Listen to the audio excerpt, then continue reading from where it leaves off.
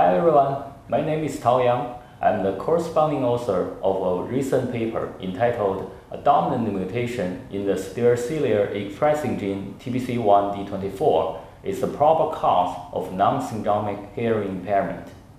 In this study, we performed a linkage analysis and whole exon sequencing in a large Chinese family segregated with autosomal dominant non-syndromic deafness. As you will see in our paper, we identified a heterozygous missense mutation in TBC1D24 as the probable cause of deafness in this family. Recessive mutations in TBC1D24 have been recently reported to be associated with both syndromic and non-syndromic deafness.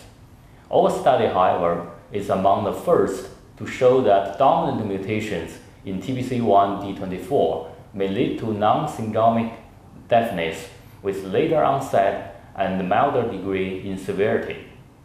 By immunostaining of the mouse cochlea, we also show that TBC1D24 is expressed at the stereocilia of the hair cells as well as the spiral ganglion neurons.